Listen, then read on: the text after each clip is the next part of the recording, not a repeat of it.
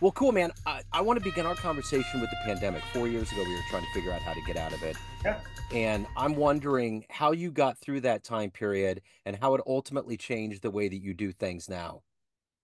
Oh man, for me, that was actually a beautiful time. So at that time, I actually owned a gym, and I'd actually been trying to get out of the whole gym industry for a while. I got into it and realized like, okay, this isn't all it was cracked up to be. And then when COVID came, for me, it was actually a perfect opportunity because number one, gym equipment was selling for like a ridiculous amount. Yeah. So I had owned my gym for 8 years. I ended up selling all my equipment for more than what I even bought it for. And then I transitioned to online, and which was the best decision ever. Not only for me just to be able to spend more time with my family, but it's allowed me to help way more people on a much bigger scale from all over the world. So let's get to the heart and soul right now of what you do in 2024. I'm going to put you in front of a bunch of third graders at career day, and one of the kids says, "Hey, what do you do for a living?" How do you Yeah, answer them? perfect. So I work with men over the age of 30. I take them from fat to fit, and I believe in doing it quick, so we do it in 90 days. So, Wow. yeah. Wow. So what did you want to be in the third grade? What was your dream? I always wanted to be an athlete. I always wanted to be an athlete. What was the NBA until I figured out I wasn't growing anymore. Then it switched to NFL. Okay. And yeah, so So let's get to how we got to this point right now. Obviously, changing people's lives is the focal point. Take me back to where you were born and raised, and what were the seeds that were planted into you to be in sports and to have that fitness mindset, the healthy mindset? sure. I think as far as sports goes, I definitely lean towards sports. So just to go back a little bit, so I was adopted. I was born a drug and alcohol addicted baby, so I was thrown straight into foster care from the get-go. So I always felt, I didn't think this then, but looking back at my childhood, kind of like less than, never really fit in. Like, my parents gave me up. So I always felt like I had to prove myself. And sports was that area where I excelled in. And I realized like, wow, if I'm good at this, I can get attention. People will like me. And so I just got really, really good at sports and ended up getting a full ride scholarship and doing a whole sports thing. I think in terms of fitness wise, where that came from, that definitely came from watching my dad. So my dad growing up was my hero, but he struggled his whole life with weight. And I used to see him go on diet after diet, and it got to the point where he ended up, he kind of went through the stage. I call them the stages of diabetes. So he's pre-diabetic, then he becomes a diabetic, then they get him on metformin, and then it goes to insulin. It's like this progression, which they never help you do anything about. It's just this endless cycle. So, anyways, it got to the point where I just seen him give up. He did like his last diet, and to see a grown man, especially someone you look up to, just completely give up on life as a child, it wrecks you.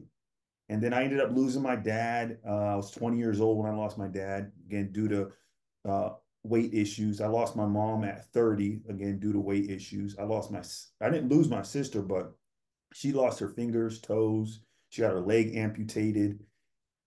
So everyone in my family dealt with it. And I said, you know what? Once I figured it out for myself and really understood it, because it can be confusing.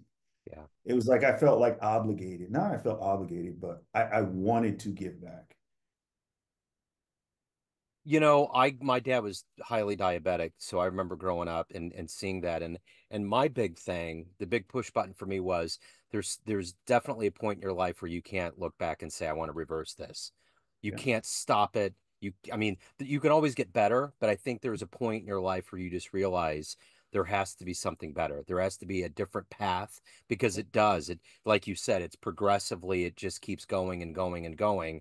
And the way our system works is we put this band-aid on a big gusher. We don't proactively say this is what needs to be done to help you not have any of these symptoms anymore. Because as you very well know, being as healthy as you are, once you take care of one thing, it's just the domino effect that just starts helping and making everything else healthy in your body. Yeah, you really hit it right on the head, and you said a lot there. And I love to look, we need doctors. And I'm grateful that we have doctors, but there's also there's a time and a place, and there's things they're good at, and there's things they're not so good at because they weren't educated in that area. But unfortunately, when it comes to doctors, people put them on this pedestal.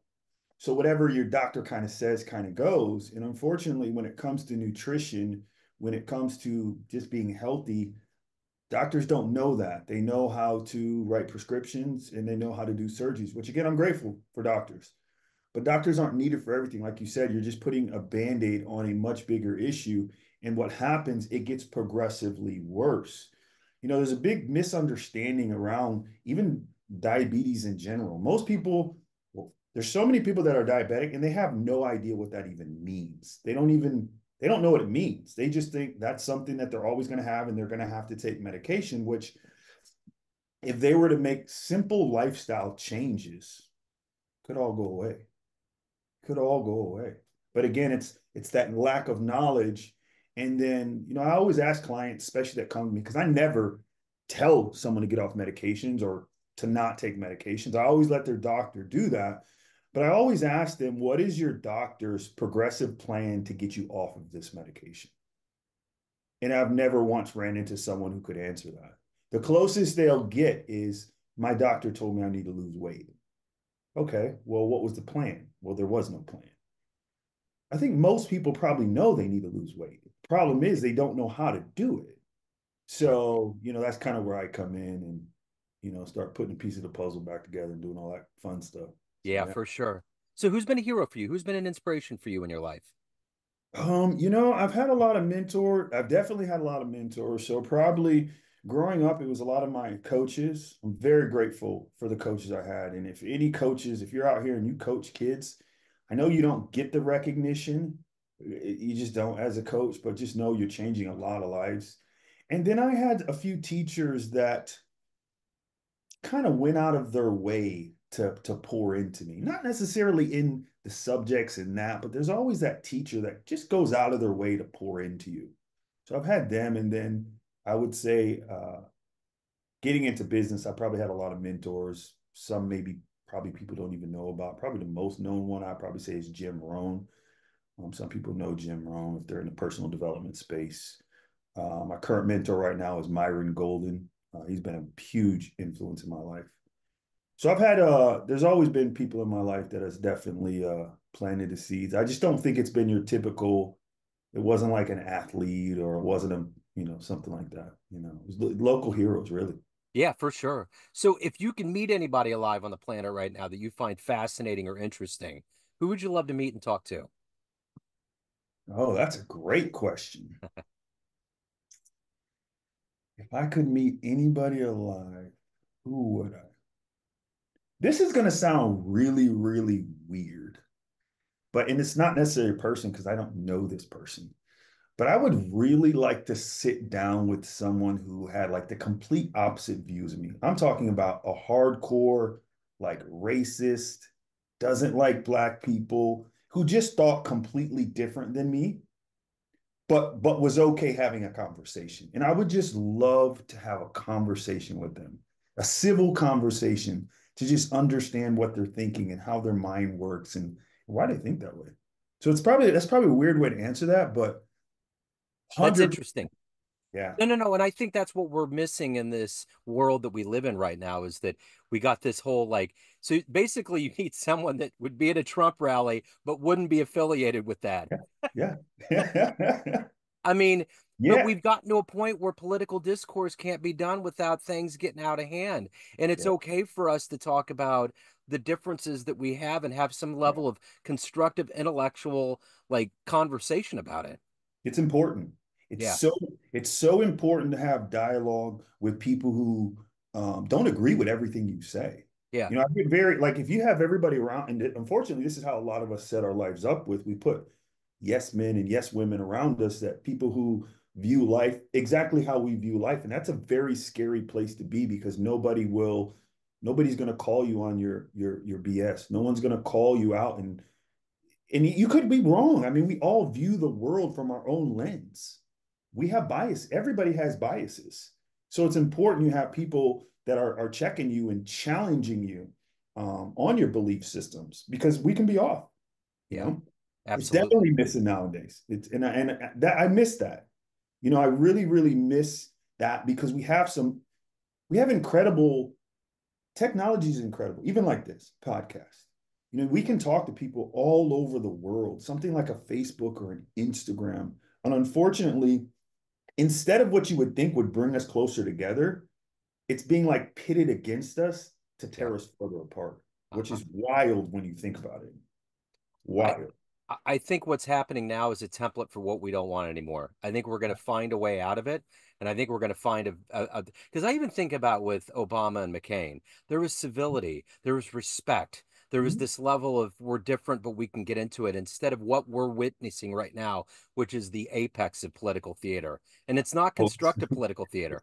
It's so, you know what? It baffles me. Oh, dude, In both sides, like both sides baffle me because there's two like just both sides. yeah. And like you said, it's almost like you would if we were 10 years ago, it would be like an SNL skit. Oh, 100%. It's not even real. It's like I still sometimes I'm like, did that happen? Is that happening right now? It doesn't make any sense. Yeah, it's a very wild time. And sadly, a lot of people are buying into it, which I it know. blows me away even more. I'm like, I know. just take one step back. I don't care who you vote for, who you like. Just all I ask, use your brain. Yep. Just use your brain and don't be just spoon fed what someone is trying to tell you. Yeah. Because it sounds like, I'm like, man, you guys sound like seventh graders up there arguing. Yeah. This is really wild, Yeah. you know. It's So terrible. It really is. So let me ask you this. Um, what is the motivation for you every day to do the work that you do? To keep yourself fit and to keep yourself healthy, to help your clients? What is that ultimate gumption for you every day to do this? yeah, that's a loaded question, but I would probably say number one, first and foremost, I believe we're all put on this earth to give back to others. I just believe that's how God created us. So that is like my number one driving force, to give back. Secondly, it would be my family. They're the ones that inspire me to just keep going, just to provide for them. Those are probably the two main triggers. And then again, I always go back to my dad. Again, I remember just that feeling of just watching him just go into this tailspin with his health.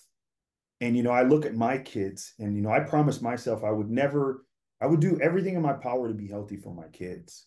But I know there's other men out there right now who they're in that situation where, you know, they have kids, whatever age they are, whether they're younger or older, and they're in a situation where, you know, they got part of life figured out. You know, maybe they got the job part figured out, or they're running a business and that's going good, or, you know, they got the marriage and that's going good. And but this health issue, they just keep getting stuck and hung up on it, you know. So for that man out there that wants to change and he doesn't quite know how, it's not that he's not capable.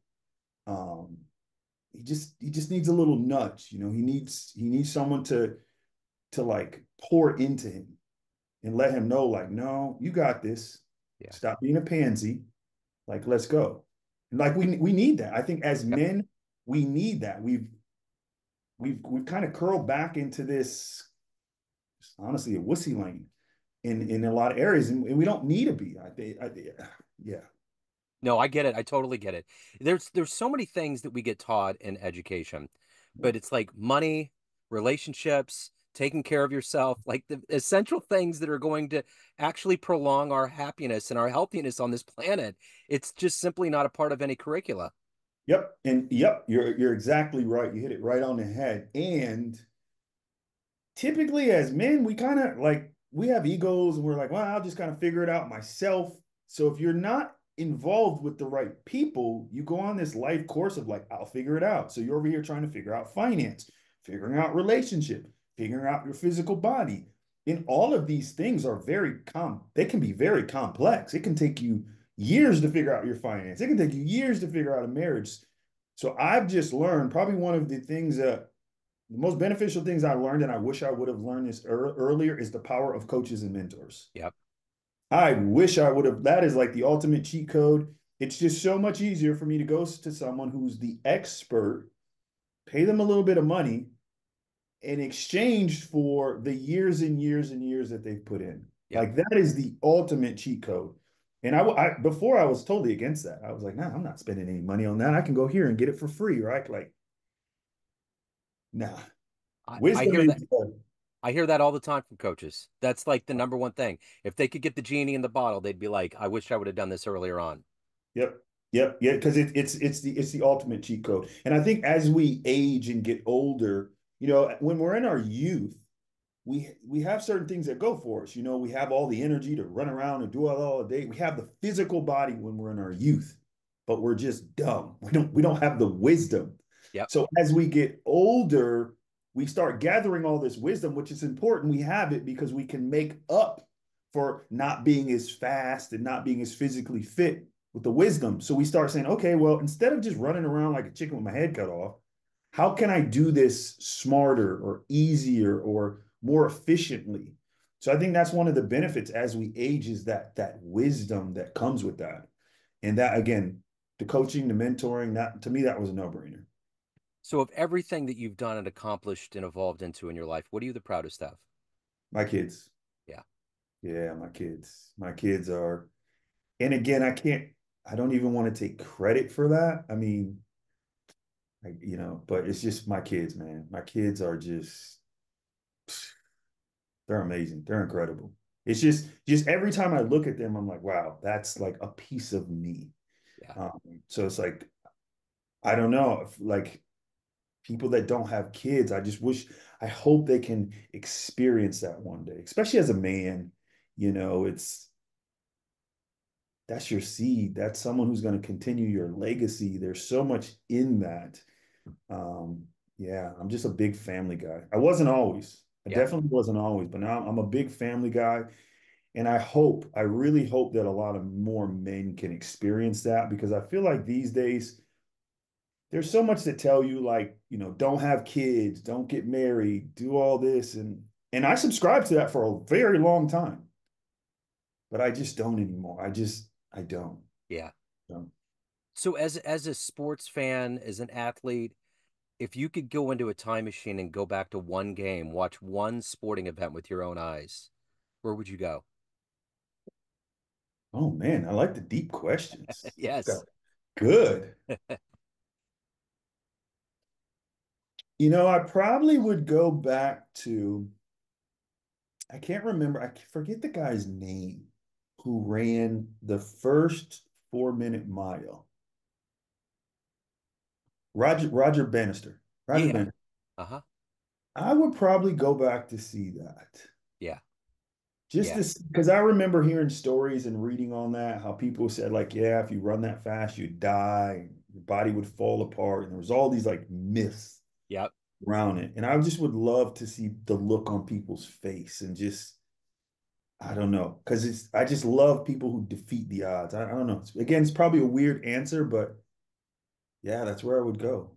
Well, I remember when Ben Johnson broke the record for the 100, and I've seen that in the Olympic realm, and they're just totally awestruck. They spend their whole lives, every minute, working Yeah. for it. And you don't understand that when you're not a top-notch athlete, you know?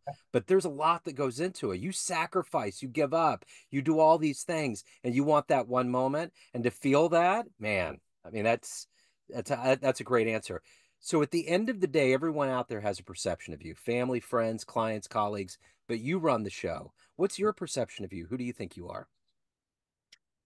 I think first and foremost, I would want to be known and thought of as a man of God. Secondly, a loving husband, a powerful father, uh, a leader, and anything outside of that, I'll take it. But if I can hit those categories, especially the man of God, good father, good husband, I think that's a job well done on my end. I'll take that. So let me ask you this. I see all the books back there. What was the first book that you read that gave you that Oh, thirst for literature? oh yeah, that's man. You asked some great questions. That's easy. Well, it's Rich Dad Poor Dad. Rich Dad Okay. Poor Dad was the first book that so I went through and I'm not proud of this. I'm just going to say this because there might be people that listen to this that might resonate with. So I went through all of high school, all of middle school, all of high school, all of college. I never read a book, not one single book, none, zero. It wasn't until after college that I started reading Rich Dad Poor Dad. And when I read that book, my life completely changed. Like it Oh, completely changed my life. And then that was paired up with, I heard a quote by Jim Rohn. He said, for things to change, you have to change. yeah. For things to get better, you have to get better. And up until that point, I was the kind of person, I used to make so many excuses and blame everybody for why my life was jacked up. And I was just the worst. But then when I heard that quote, I was like, wow, it's in my control. And from that day forward, I never looked back. I became a avid learner, reader. I stopped watching sports. I stopped all of that stuff and just devoted. That's all I do is read books and Yeah. study. And I just love learning. I love learning. That's the real marrow of life, man. Hey, if anyone out there wants to hire you, reach out, learn more about what you're doing, any of the good business, where do they go? I think the best way to reach me would probably be on one of the social media platforms, either Instagram or Facebook. They can catch me at Tywin Kalandyk. Well, I shouldn't say just like it sounds because it sounds crazy. So let me just spell it out. It's Tywin and then Kalandyd like that. So I'd love to just chat, have a conversation with you. Right on. Tywin, this has been wonderful. My son, he's with me. He's out of school. He's been very intrigued by our interview. How you doing, man? How old are you?